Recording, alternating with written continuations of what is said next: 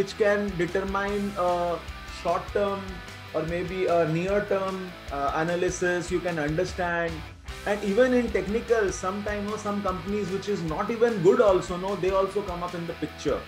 Okay, if you all can see, this fundamental analysis will start. Now, in this, you will have to go to this practice part. Okay, now this is the game for all of you. I will, once you understand, look at the screen first for next 2 to 3 minutes. This is an ad filter.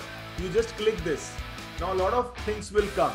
Now what we can do, maybe as soon as we just let's take the top 15 sectors. So I have just added this one filter, and now you see, now we are only left with 61 companies.